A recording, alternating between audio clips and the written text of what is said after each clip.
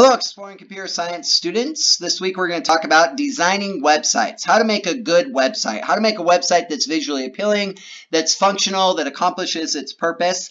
And this is a new area of study. This is a new academic discipline. Websites are still kind of new to the world scene, and our understanding of what they are is developing over time. But it's important that you not just know how to code a website, but that you actually know how to put together something that looks good and does what you want it to do.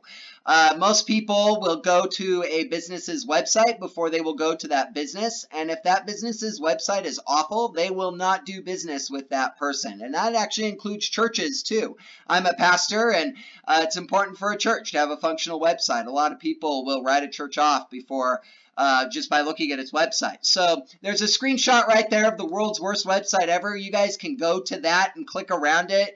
This is a really fun, awesome tool that somebody has put together for us. It shows you all the things not to do. I'm going to give you 10 things to do. This is all things not to do. Notice how there's like 10 different font colors and 10 different types of fonts and sizes of fonts there.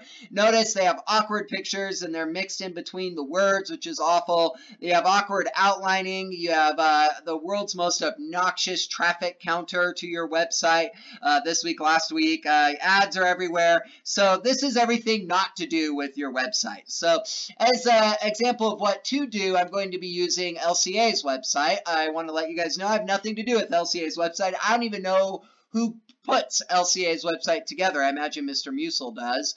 He knows who does it, but I don't know who does it. But they have done a really good job. So I'm going to have some screenshots from our own website to show you what to do. So here we go, 10 steps to designing a good website.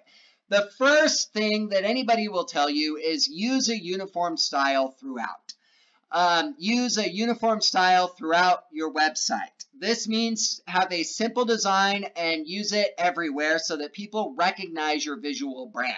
So if this PowerPoint, if you look at this PowerPoint, we have a blue background with white font. That's great. You really only need 1 or 2 fonts for your whole website. You really only need maybe 1 or 2 font colors. You really only need 1 or 2 background colors. You do not need 800 fonts with 800 different styles. If you border pictures, make sure it's the same border on every single picture, but use a simple uniform style throughout. That goes for all graphic design, really. Nobody likes a really busy interface, right? So that's the first and most important thing is don't overthink it. Don't think that more is better. More isn't better. Better is better, but more is not better.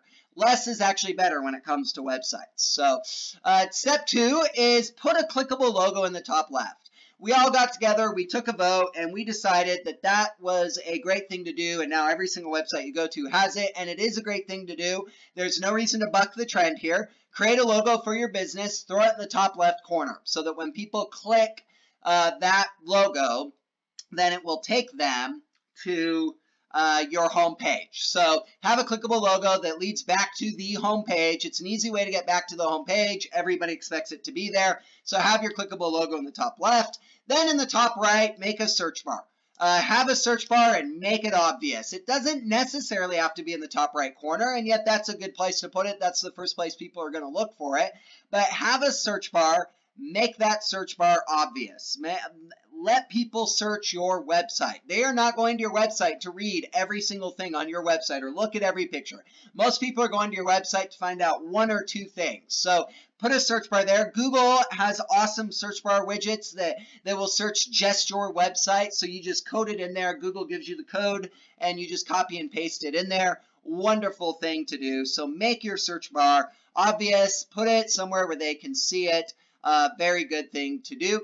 The next thing is have a menu pane. Have 1 or 2 menu panes. Most websites have 1 or 2, and make them pop out. Make them drop down menus. So just do that. All websites do that. It's a wonderful way to do that. On LCA's homepage, it's right there at the top of the page where it should be. And when you hover over it, it drops down another menu. People are used to that. They're very effective. They're very wonderful. They're very easy to navigate. Even my grandma can figure out how to use them. Some websites have another menu pane down the left hand pane. That's okay, but I would recommend just doing 1. I've never understood the logic of having 2 of them. So I just have 1, but if you want to do that, but have menu panes, label them well. Right now, if I'm an international student, right here, I know right where to click. High school international students, right? If I need to get a hold of somebody, I know right where to click. And that brings me to number 5, clearly communicate your site's purpose. Clearly communicate what your site's purpose is. Right here, LCA's homepage, you have the wonderful video that says welcome to LCA, and then a wonderful, well-written, we're going to talk about that later, little paragraph that lets me know this website is here to let me know about LCA, to let me know if I'm a prospective student or staff or a parent. This is letting me know about it. Notice they didn't say our site's purpose is to let you know about LCA, but the purpose is still clearly communicated in this layout. There's still a very clear purpose. You don't have to say the purpose of our website is to sell you shoes. No, put a picture of a shoe there and a price tag on it, and I'm going to know that you're going to try to sell me shoes. So figure out how to clearly communicate that, but you don't have to state it blatantly. Number 6 is have contact and about sections. Every single website has a contact us or about us section. LCA's does. I have big red arrows there pointing to them. The internet is a highly personal thing. People go to the internet because they want to know about you. People today, they don't just want to buy shoes. They want to know who they're buying shoes from. They just don't want to buy coffee. They want to know who and where that coffee came from and why coffee is the most important thing to you. Yes, it's a little bit silly and it's a little bit ridiculous that we have that expectation of each other now, and yet we are hardwired. I believe God has hardwired us for relationship, and so if you have an about or about us section, and people feel like they're emotionally connected to you, and they're going to be that much more likely to read your blogs or buy your shoes or whatever it is you're trying to do. And then a contact section is always good. Don't put your personal email there. You will get spammed and you will get trolled, but there are wonderful forms you can set up that they fill out, and it sends an email to you without them knowing your email address. So have those 2 sections. So section number 7 is have clear navigation. That goes back to the menu panes, right? But people should be able to clearly navigate your website. If you scroll down to the bottom of most websites, like LCA's, you're going to have something like this that has a main website section and just lists out the sections. Notice these are in the headings at the top too. This is on the bottom of every single page. This menu right here. Some websites have a site map where they put the whole tree of their website, or they put the flow chart of their website so that you can clearly see it. So whatever it is, make sure people can navigate your website. Make sure they can get around it. Make sure they can find what they're looking for. And number 8, make links obvious. Make hyperlinks obvious, guys. If you want them to click on it, make it obvious that they should click on it. 2 ways you can do that. One is the classic blue underline. That's the way that we reference something's a hyperlink. Another way is to put a button around it, like I put a button around the word obvious right there. Another way to do it if you're using pictures is put a border around the picture and have a caption on the picture that says, click here for. So that's really good. Clickable pictures are always fun. But whatever it is, if you want them to click on something, make it obvious that they need to click on that. So make your hyperlinks obvious. Last, number 9, we're getting down to the last 2, is write good content. Still, websites have a lot of written words on them. And if your content is not well written, then I am definitely not going to be trusting you at all to do anything. Write good content. Go back to English class. Figure out how to punctuate a sentence. Figure out how to capitalize. Figure out how to write well, how to use adjectives well. Figure that out. There's nothing worse than going to a website and being talked to like I'm a 3-year-old. It's the worst thing in the world, and it's disrespectful, and I'm not going to buy anything from you or trust anything you've written. So write good content. Have someone read it. Make sure there aren't any typos there. Make sure everything's spelled correctly. This paragraph from LCA's website is very well written. Somebody put a lot of work into it, even though it's small. It's short. It's still great. It tells me about LCA, and it makes me want to go there. So whatever is written on your website, make sure it's written well. Make sure it's formatted well. Make sure you pick the right font. Make sure that it's not too big or too small. Make sure it looks good too. So if I look at it and it looks awful, then I'm going to think you're awful. So write good content. Have good content for your website.